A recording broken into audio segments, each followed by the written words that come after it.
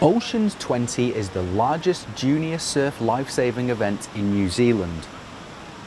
In the 20 years it's been running, it's been held at Mount Maunganui 19 times, and for good reason.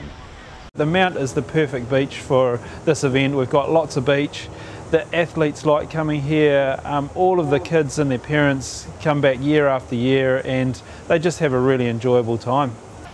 The event ensures a healthy pipeline of junior lifeguards in the making. This event's all about having the kids participating in a surf environment, and we want them to have enough fun that they come back year after year and then continue in the organisation and become lifeguards, and they'll be the people that are then rescuing people in the future. This is creating lifeguards for us. Competitors descend on the Bay of Plenty from all corners of New Zealand and beyond. We've got a couple of teams from down in Dunedin that have come up, a few from Christchurch and right up to Auckland and up far north. So we've got about 830 competitors from 47 clubs around New Zealand, and the 47th is actually an Australian club that's come over for the first time. Volunteer Greg Rieger has been involved right from the start. It's just grown so much. 283 people in the first one. And what are we now, 830?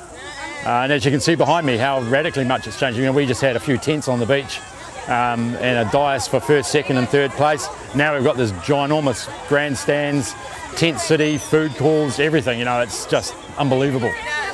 For local mum Tanya Fowler, the 4-day competition is a real family event. My husband and I, we do officiating, we've done managing, we've done nippers since the kids were 5. But what we see Surf Lifesaving does is it keeps them fit because they do beach and they do the surf as well.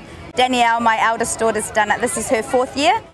And for 14-year-old Danielle, it's about much more than just winning.